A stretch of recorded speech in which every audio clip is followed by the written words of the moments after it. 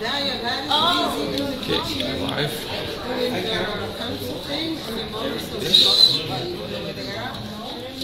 Okay, get ready to snap because we're gonna. As soon as I snap, I need your thing on there. Okay? Yep. You have your finger on there.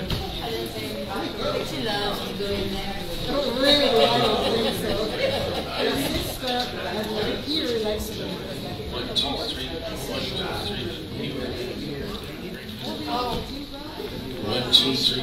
With the audio visuals today. Yeah. My grandson That's great. Arthur is I've 2 met years you old. before. I'm John.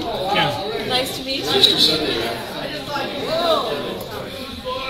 And Luke is 6 weeks old, and Jack is 2 months old. I don't know if he was born. It was. Is God healing your hearing? Like it's getting better? It's wonderful to see you.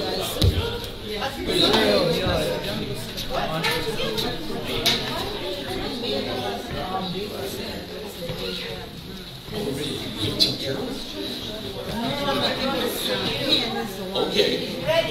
Okay. When? So you dress up. Spring is here. This place is like a cookhouse. I know, I'm glad it did. It's supposed to be 27 degrees at the end of the month, at the end of the week. Great. Thank you very much. Awesome. Thank you. So you're Ken, right? Yeah. And how do you were you involved with this brochure? I contacted them and asked them to send it. So you can contact them directly. So this is for any kind of like any religion, right? Yeah, there's any faith. And what dates is that available? What date?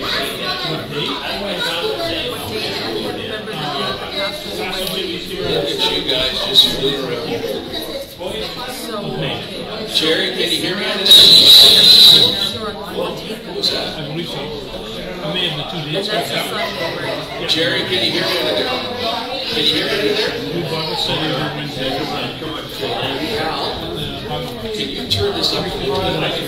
Yeah, because there's something there that's kind of like this underneath. When the place was empty, it was a little lower. But And then Thursday, where's the Who's here? okay, is it a church? No, it's no Bible house. It's amazing Bible study. Church decided about it.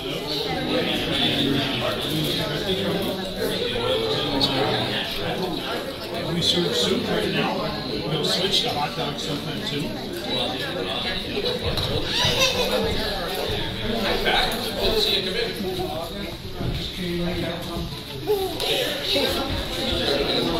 1, 2, 3, 1, 2, 3, 1, 2. Just give it up. Put it up with you. 1, 2, 3, 1, 2, 3, 1, 2, 3, 1, 2, 3. 1, 2, 3. Is that going louder there? 1, 2, 3. Okay. Is that Jerry? Can you hear it under there now? Is that better? Okay. Kurt says it's good. Okay. You ready to start? Well, it's Easter Sunday. I got a lot of things going on here. I don't want to hold you guys hostage. I want to hear from God. Where's Ken? Where's Ken? Ken, I need you.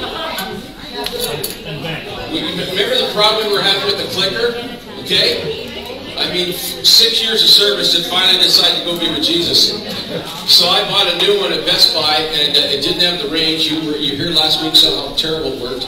So I got on Amazon and, you know, it said 15 meters range on the last one. And, you know, that's about 15 meters maybe. And it wasn't working at all. We had to move the computer closer. So I went on Amazon.com and I got one with 120 feet range. Woohoo! Yeah, let's do her, buddy. And it had all sorts of bells and whistles on it, and it was even cheaper than the other one. Opened it up this morning, tested out, that thing's as dead as a doornail. I mean, it doesn't work at all. Okay? So I got this dumb idea, maybe I'll drop in Best Buy the way and pick up another one. Okay, well, yeah, it's Easter Sunday. Try doing that. That doesn't work either. So we're working without a clicker here. My clicker is Ken. When I go like this, do it, Ken. Okay? When I'll do this, so you know, you got to pay attention, buddy. I'm telling you, it's not just remembering the verses now. Okay, the Lord's word is on the line here. Okay, and I want to comment about that too. I said I'd make a comment. I've said this before, but I'm going to say it again. First of all, I'm sitting down because of my bad hips. I get them operated on, hopefully June, the first one, and then the next one after that.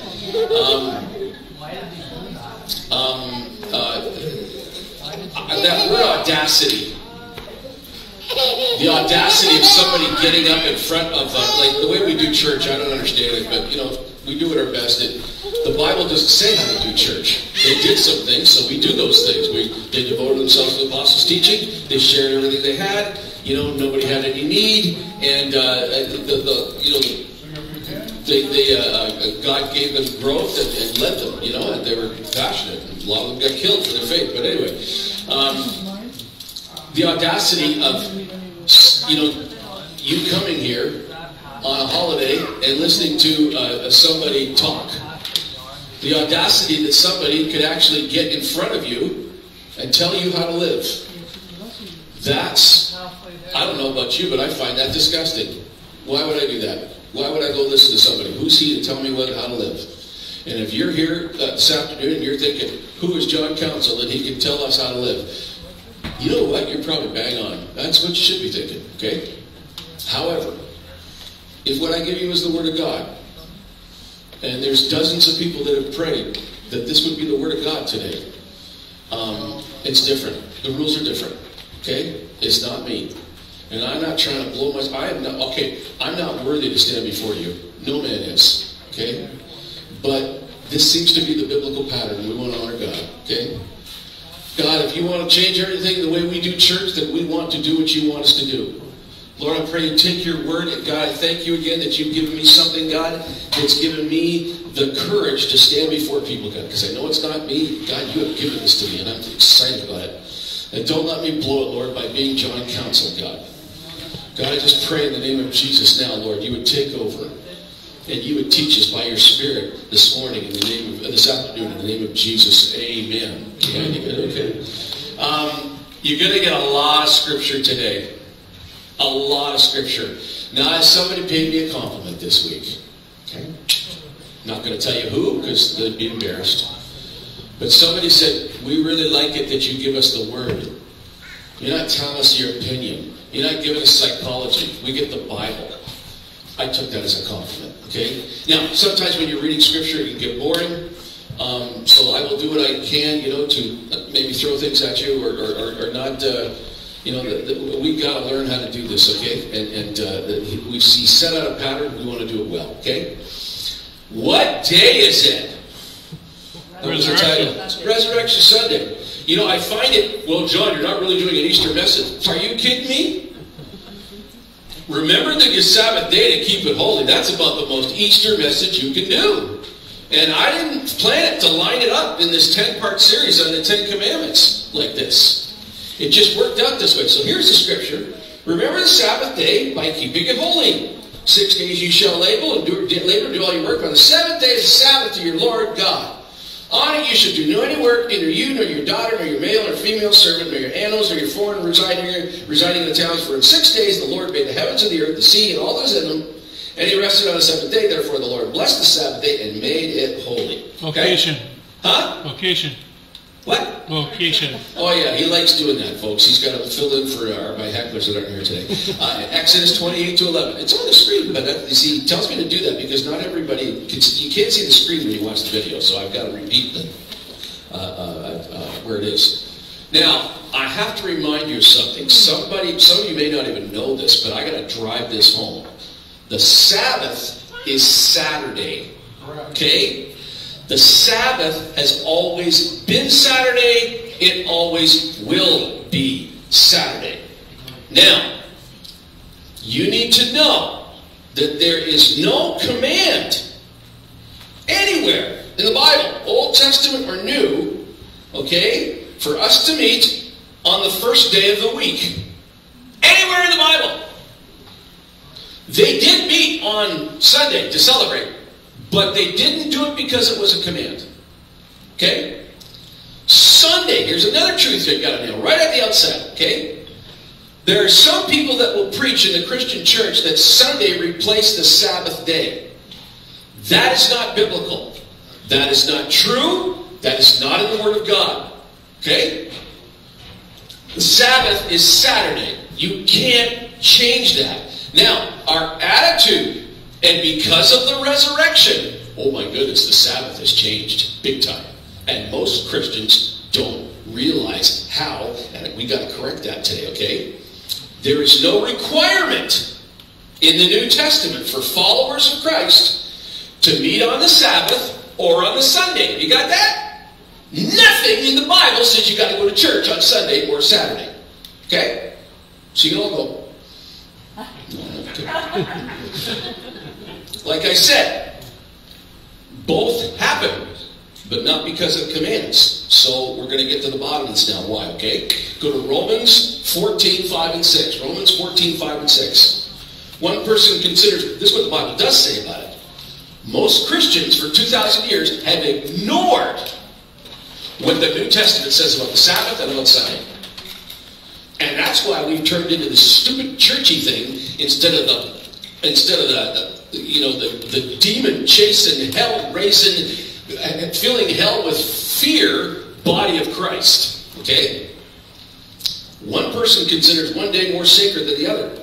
Another considers every day alike. Each of them should fully be convinced in their own mind. Doesn't say which one's right, does it? Wow. Whoever regards one day as special does so to the Lord. So there's people that do this that love God. Whoever eats meat does so to the Lord. Okay, that's meat sacrificed to idols and meat that's not sacrificed to idols. There's both, okay? For they give thanks to God, and whoever abstains does so to the Lord and gives thanks to God. My goodness, let's go to the next one here. Colossians 2:16, some of you know this one. Therefore, you can almost put this right after the last one I just gave you. Colossians 2:16. Therefore, do not let anyone judge you by what you eat or drink, or with regard to a religious festival, a new moon, celebration, or a Sabbath day. Okay? Don't let you know the word means do not let anybody impose on you a rule when it comes to this. Okay? There's a lot of people that follow Christ that can't really handle the freedom that God gives them. They got to be told what to do. Everything's got to be defined for them. That's why the word says, where the Spirit of the Lord is, there is freedom. And we know that word eleutheria, it really means where the Spirit of the Lord is, there's fun. There's release. There's joy. There's liberty. All those words that eleutheria entails in the original Greek there. These are matters of where we meet on Sunday. They are not matters of they're not legal, they're not moral, they're not spiritual, they're not biblical, they're not theological. They're matters of conscience. Conscience is not a bad thing. Conscience will save your life. Conscience, if you got a good conscience, oh, thank God you have one. Because you don't want to hear, I'm not going to quote you what the Bible says about people who have let their consciences be seared. Oh, not good. Not good at all. Go to Hebrews 4. Hebrews 4, 8 to 11. For if Joshua had given them rest, God would have spoken later about another day. There remains then, this is Bible now, there remains then a Sabbath rest for the people of God. For anyone who enters God's rest also rests from their works, just as God did from his.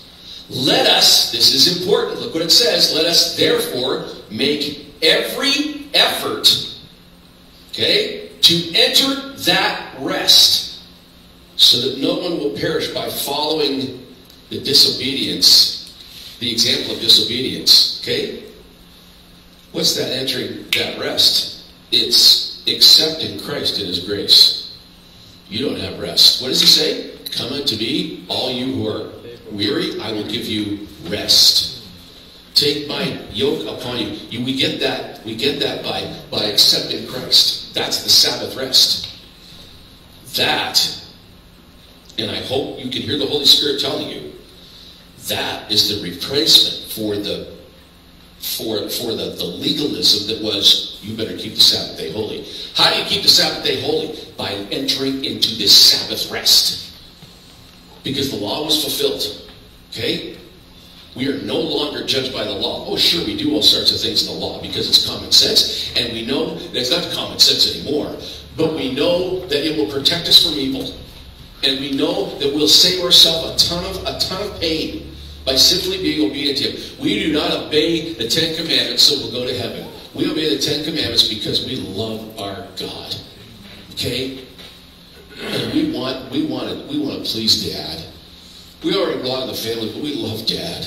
We love Dad. And we can never get enough of what he's done for us. And it fills us with joy, okay, to serve him like that. For anyone who enters that rest also rests from their works just as God did, okay? So entering that rest, that's simply becoming saved. Whoever enters rest from their works, okay? Now listen. Whoever enters rest from their works. In other words, I'm not working for my salvation anymore. I'm trusting Jesus. Okay? The word says the just shall live by faith. Okay? The word says that our salvation is not of works. Okay? It's a free gift from God. The example of disobedience. The example of disobedience he talks about, that he warns the people about. That's not believing. That's slipping back into legalistic service of God. Okay? That's what the example of disobedience is. Right there. And whoever wrote the book of Hebrews, I think it was Paul, he wrote it to the Jews, because they struggled with this more than anybody, man. Sabbath day. In fact, they believed after they came to Christ, they still had to keep the Sabbath day. He says, no. You got to enter into Sabbath rest. That has been done for you. The passion of the follower of Christ should not be keeping the Sabbath. Okay? It should be entering into that Sabbath rest. Because it says there, make every effort to enter into it. Not once do you hear anything in the Old or New Testament, make every effort to make sure you're in church on the Sabbath. Doesn't say that. Okay? Make every effort to enter into that Sabbath rest that's been provided through the death and resurrection of Jesus Christ. Okay? It's not works. It's living by faith. Okay? It's not about keeping the Sabbath. It's living by faith and not works. And you know what? That's good news. That's the gospel. Why do they call it good news? Because it's good news. You mean I don't have to work for my salvation? You mean there's a rest that I can rest for my labors and rest for my work and I don't have to work? Yes! Wow, you're kidding me. Most people don't realize how wonderful the good news is because the church does a horrible job representing the joy and the liberation that Jesus brings. Okay? And the greatest quenching of the Holy Spirit that the church does is making the gospel harder than Jesus. And taking this wondrous path of following Jesus and the power of his resurrection and codifying it. And categorizing it and saying, this is what you do, then you got to do this, then you got to do this, then you got to do this, then you got to do this, then you'll be okay. There is no follower of Christ that's smart enough to lay it out. You should see all the books you can get on discipleship. There are thousands of them. Go to Google this afternoon and tell you books on discipleship. Pages. You know what discipleship is according to what Jesus laid down? It's as simple as this. Doing the will of God and letting somebody else watch. Wow. That doesn't even fill a whole sentence in a book. That's not going to make me any money. That's not going to put my name on a lot of YouTube videos. They're not going to invite me to preach in churches and lead seminars at all. Why? Well, because that honors God. The rest of the stuff makes all kinds of money for pastors and preachers and guys that, realize, hey, we can make this something popular. You'll love it. This whole Christian marketplace nonsense, okay, that has quenched the Holy Spirit to the point that, one of the best things about the testing and the refining of the church, there's so many Christian bookstores that have closed. And look, I'm not judging. Some of them are wonderful people. I know that, okay? But man, there's just as many people that are making a coin on Jesus stuff, okay? And if they don't get the coin, they go out of business. Listen, the Church of the Living God will never go out of business, okay? The Church of the Living God. I mean, you put Tesla and Microsoft and Apple and every other company in the world that thinks it's hot shots, okay? I work for a corporation that makes all those corporations look like garage sales. Okay? God's as powerful as it's ever been. Okay? And we celebrate the rest that he's provided by entering into it. Some of you are nodding, you know what I mean, because you've accepted Christ. And you know the freedom that is there, okay? And what you've experienced, you got to share it with as many people as you can. Well, I'm not eloquent. I can't talk. Listen, if you stumble, if you get your scriptures wrong, if they tie you up in an argument, let me tell you something. Right now, you will be more convincing to them than me, who knows all the scriptures, knows all the arguments. You see, people don't listen to me because they say, well, that's your job. You get paid. Of course you're going to believe that stuff. When they hear you stumbling through your scriptures, when they hear you stumbling through why you believe, and they tie you up in knots, they walk away going, man, there's nothing in it for them. There's got to be something there. And I can keep you hearing stories that have illustrated that of people that they hardly know anything, but they love Jesus. And the only thing that's in it for it is Jesus. That's why Ephesians 4:11 says, my job is to train you to do the ministry, because you're going to be way more effective than me. Way more. The Sabbath rest. Okay, what is that? Some of this you're not going to like, so I'm going to trust the Holy Spirit here. That means quieting your spirit and hearing God's. That means keeping the Sabbath holy for a follower of Christ who has entered into that rest by accepting Christ. What does that look like? Keeping the Sabbath holy. What does that look like? It means being. It means being what He's called you to do now that you're free in His grace. We talk a lot about doing. And you know, you love God, you can obey Him. But I hope you know Him first. Because if you try obeying Him without knowing Him, you are going to burn out. You are going to burn out. And it is not going to be fun serving Jesus like He intended to be. He intends us to be. That's what the Sabbath is there for, okay? Hebrews 4:9-10. Hebrews 4:9-10. There it is again. There remains then a Sabbath rest for the people of God. It's not for everybody. It's for the people of God. It's the same promises. All things work together for good. Not for everybody. For the people who love God. And will enter that Sabbath rest and are called to His service, okay? For anyone who enters God's rest also rests from their works, just as God did from His. Now, what does the rest of that look like for a follower of Christ? Well, first of all, Ken, it's relaxed. It's relaxed. His yoke is easy. His burden is light. Come unto me, all you who are heavy laden, I'll give you rest. Real followers of Christ, it's hard to stress them out. Okay? We use this term, triggered. Somebody that's really got that Sabbath rest, hard to trigger them. Hard to, woo, you know? Okay. Now, a bunch of you are getting embarrassed right now because a bunch of you, I've seen you get triggered. Okay? Okay? I'm not telling you to be good girls and boys, okay?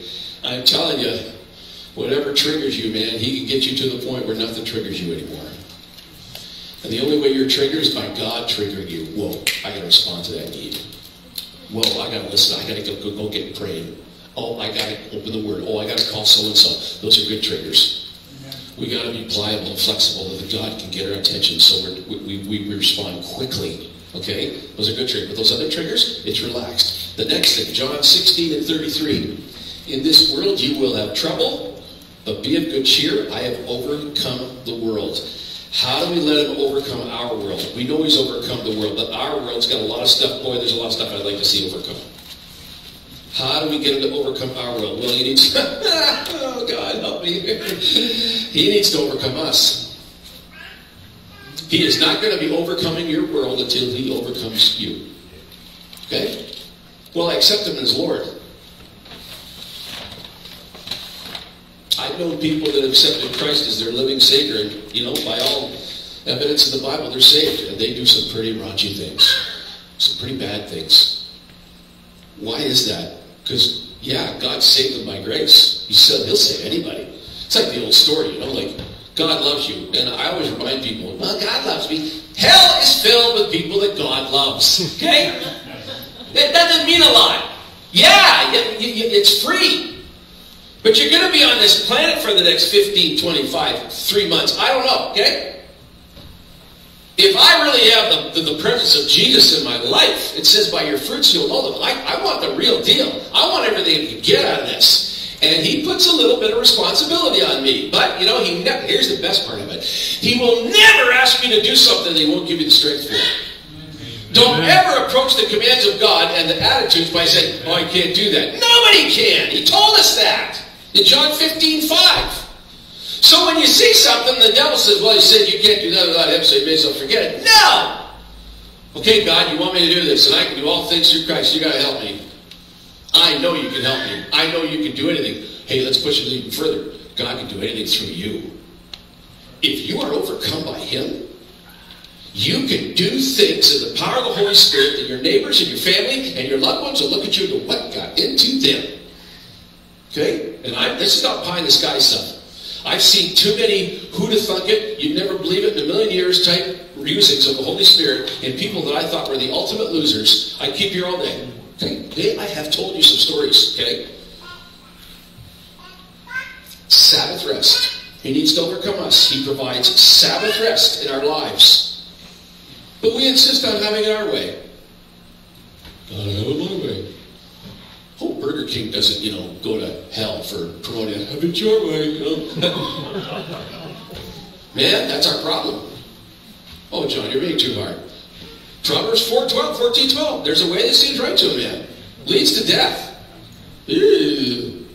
Heart is deceitful above all things. Jeremiah 17:9. Whether you're saved or not. Proverbs 3:5 is probably the favorite of half the crowd here. Okay? Don't lean on your own understanding. Acknowledge Him in all your ways, so He will direct your paths. If you don't, you're going to go down that 14:12 path of death. Okay? He says, look I'm here. I'm available.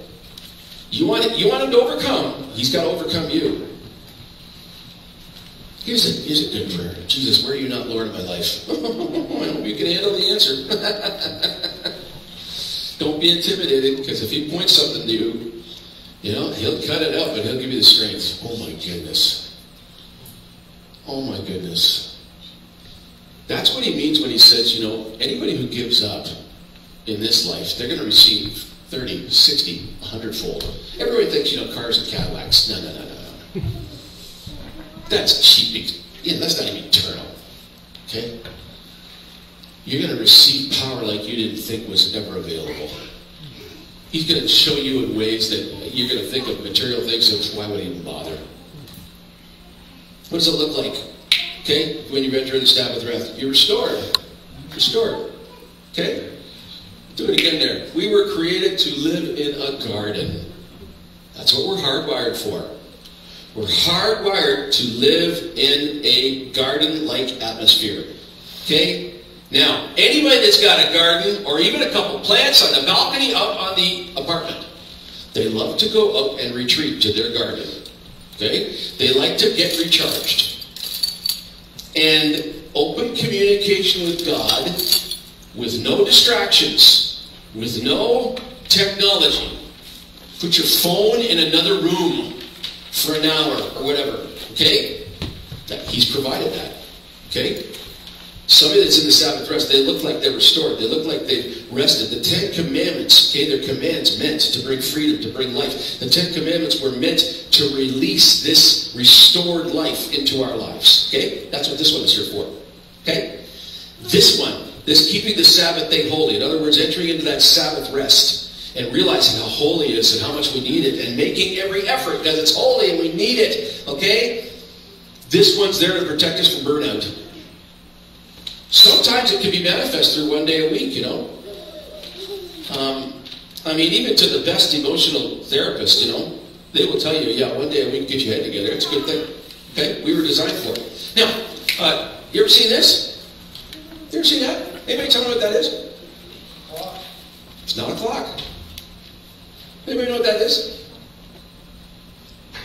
This comes from the mid-1700s. This is a calendar that was made by the leaders of the French Revolution who rebelled against God and they wanted to have a 10-day work week. Okay? And this is what they gave everybody. And they thought they could do it. You know what happened? The horses that pulled the carriages, the cows that got milked, all of the animals and livestock, they started dying. They started burning out because all of nature is on a 7-day cycle, they found out. And it embarrassed the daylights out of them because they were preaching there is no God. Even carrier pigeons that sent messages were dropping from the sky because they didn't take a 7-day rest.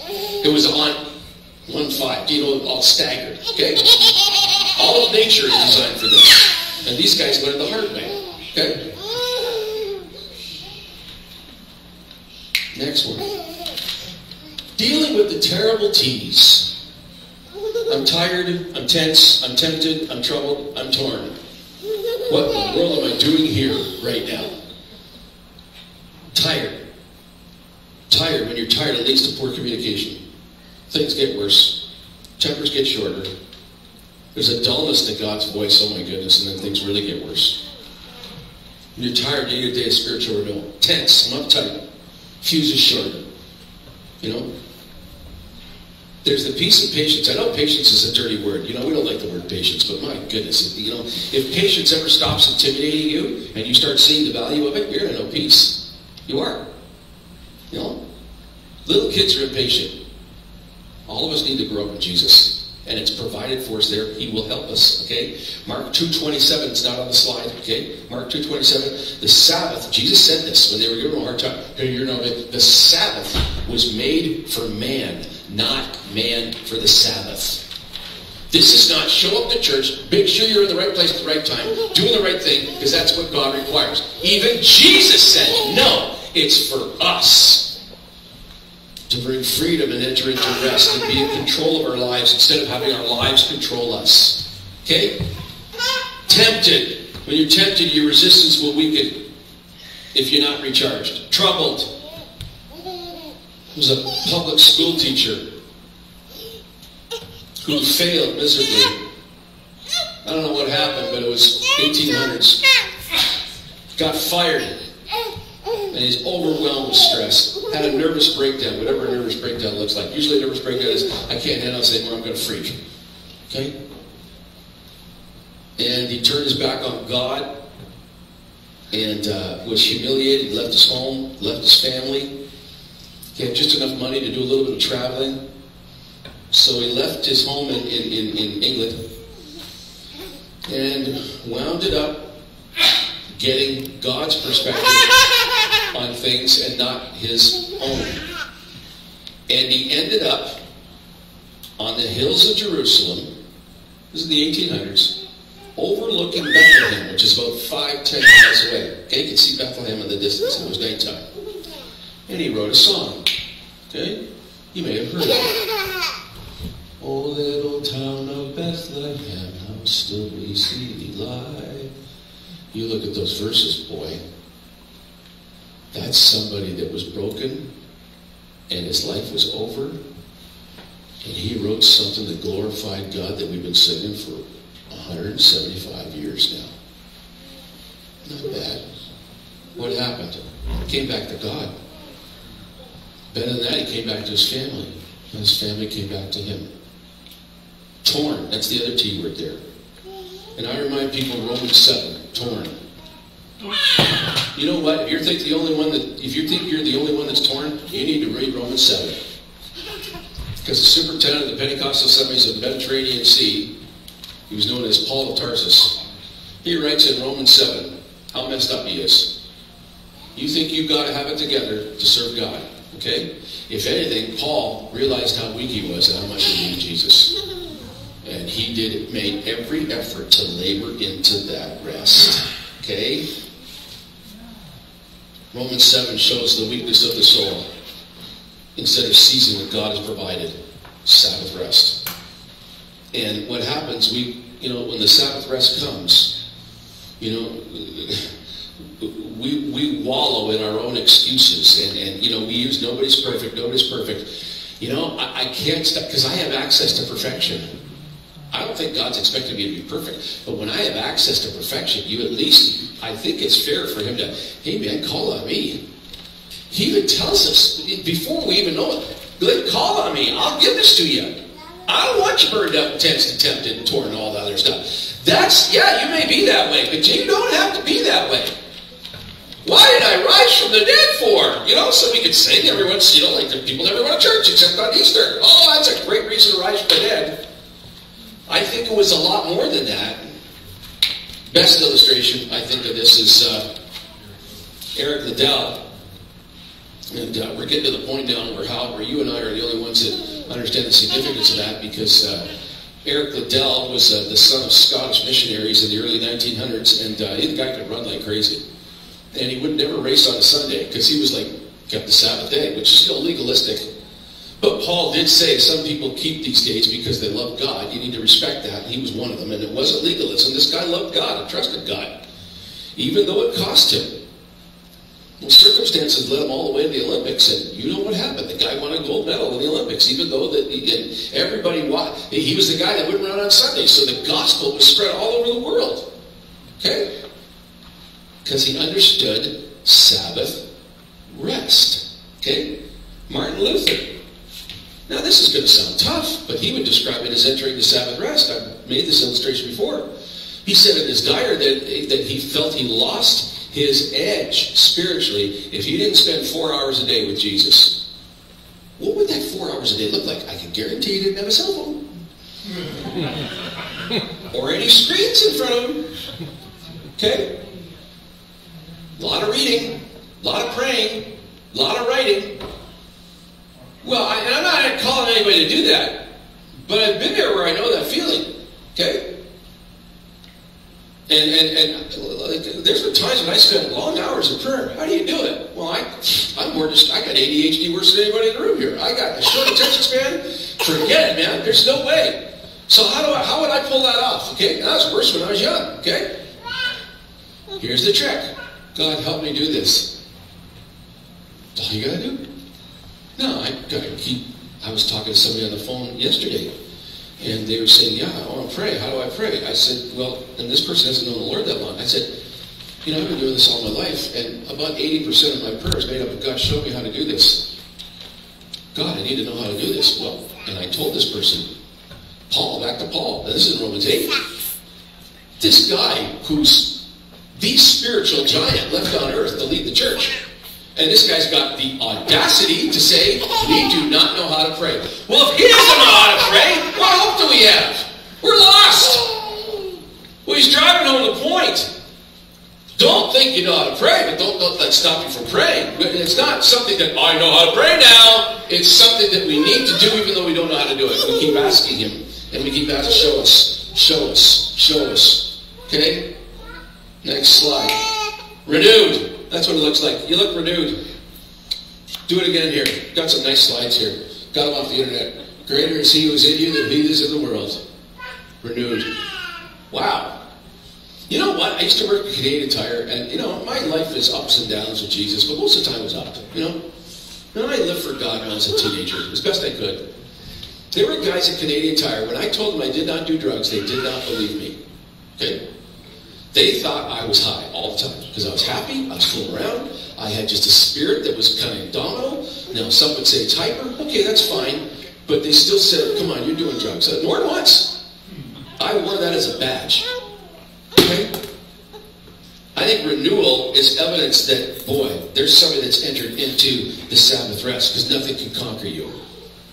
Now, if you get a big ego about it, you're ruining, you're taking the Lord's name in vain. If you get a big ego about it. But please, there could be a Sabbath rest where you know you can conquer anything with Jesus, okay?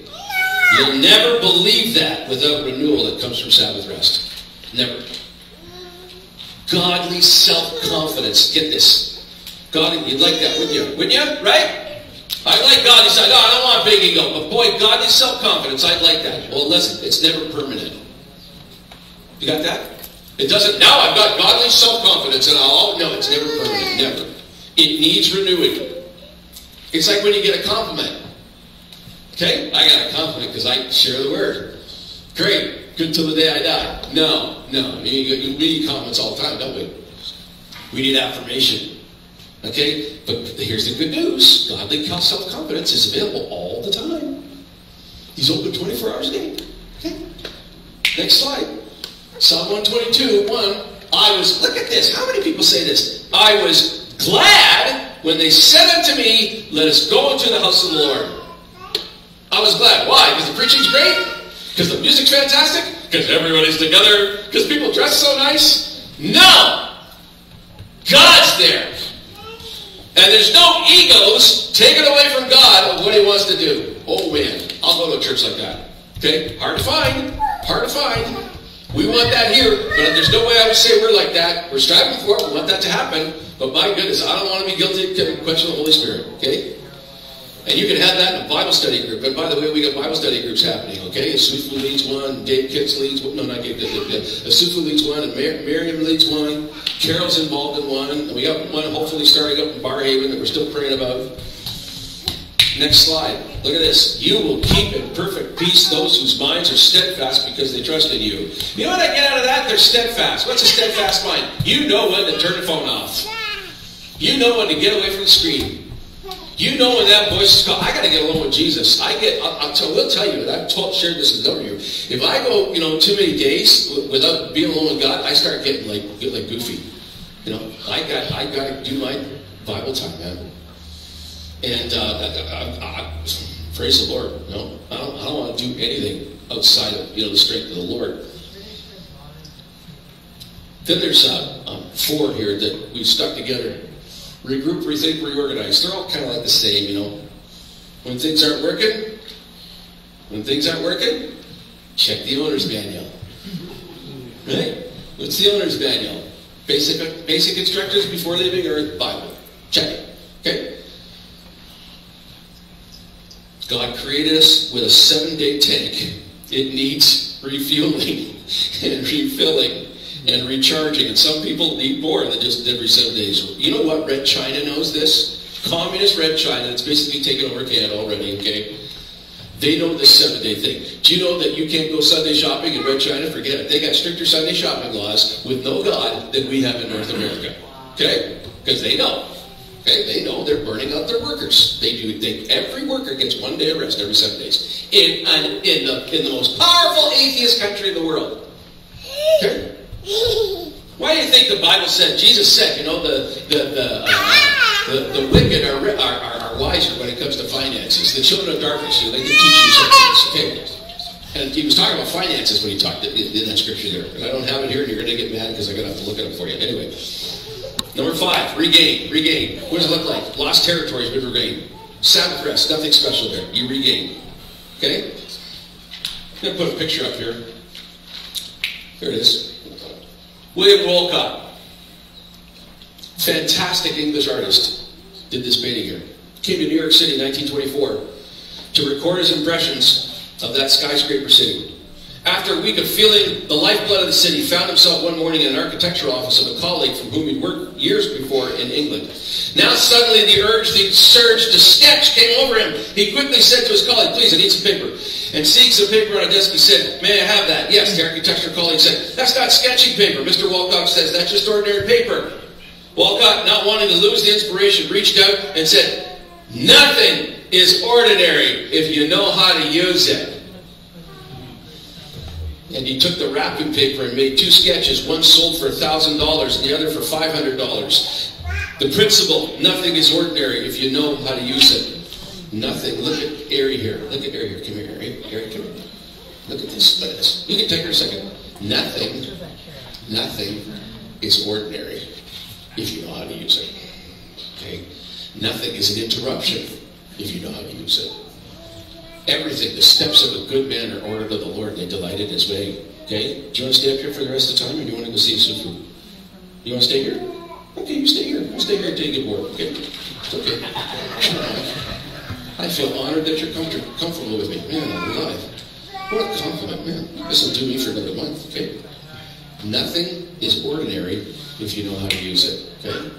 Got black up there. It's why the early church turned Sunday into a day of celebration. Okay? They never intended it to be a codified, strict, legalistic thing. It was a day when they got together and they partied. Corinthians, they partied so much that Paul had to correct them. He said, "You guys are acting like drunks, man. Smarten up." Okay?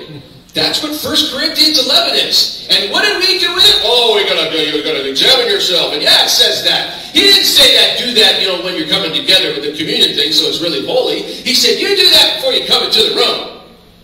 Okay? So you don't mess up what the Holy Spirit's doing. Okay? It was a celebration. And it was such a celebration, and it was, you want to go back to Sufu? Okay? It was such a celebration. And they had so much fun, and there was so much life of the Spirit there, and there was so much miracles going on, that the Sabbath day became irrelevant. Nobody even cared anymore. Would you want to do that with what Jesus has done for us? It was amazing. But the principle behind the Sabbath, they caught on to it. And it's been changing the world for 2,000 years. And it's the only hope for the world, too.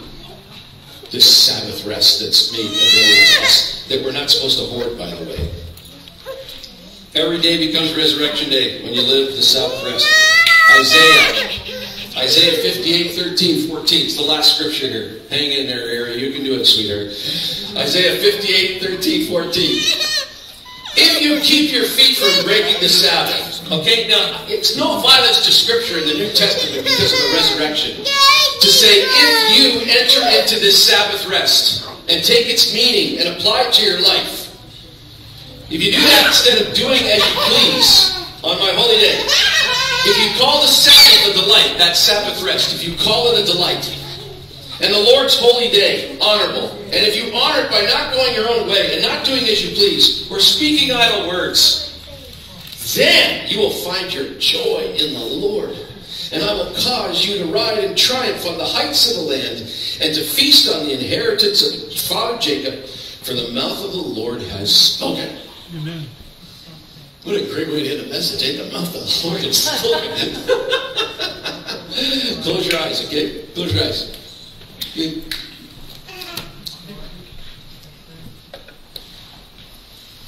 Lord, what does John Counsell, let it lay by the wayside, water off a duck's back? What is of you, God?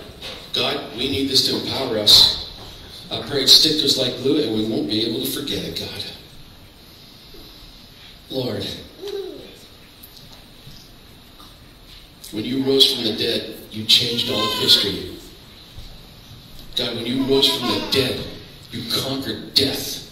Not only that, Lord God, you made a way for all of us. All of us. You said in your word, Lord God, that you wish that all would come to repentance. You said, Lord, that whoever believes in you, they're not going to perish. They're going to have everlasting life. God, I don't think there's anybody that's going to church on Easter Sunday right now. God, I wonder whether anybody really grasps that. We want to be a people that understand that, Lord God. Not just understand it, God, but everything we do, everything we say in life, Lord, is touched. And Lord, it is ignited, Lord, by your resurrection and the Sabbath rest that you have brought because of the grace and wonderful relationship with Jesus Christ that we have. In Jesus' name, amen. We had 3 worship choruses today. We had 3 special songs. You would think Pastor John would back off and let it slide. No! Give me the song. None of you, I've never led this song. I've never, Hal said, oh yes. That means he's going to sing loud. I've never led this song in a church service in my life. I've never heard it led by anybody in a church service in my life. I heard the Blackwood Brothers sing it when I was about 6 or 7 years old. Okay? And I don't know why, but this thing's been going on in my head all week. Okay? Let's stand and we're going to sing. Okay? And if you can't sing, just fake it. Here we go. Let us have a little talk with Jesus, and we'll tell him all about our troubles. He will hear our faintest cry. He will answer by and by. So when you feel a little prayer, we'll turn it, and you know that the fire is burning. We will have a little talk with Jesus, make it right. Anybody ever, how many have heard that song before? Put your hand up. Okay, we're going to sing it again. You're going to sing it twice as loud. Here we go. Let's have a little talk with Jesus, and we'll tell him about our troubles. He will hear our faintest cry. He will answer by and by. So when you feel the prayer, we'll turn it, and you know the fire is burning. We will have a little talk with Jesus, make it right. Now get out of here and make it right with everybody you got to make it right with, okay? But spend some time visiting and, making somebody feel like, I can't do it. You can do that. You got the power to do that. Oh, yeah? Looks like the camera worked.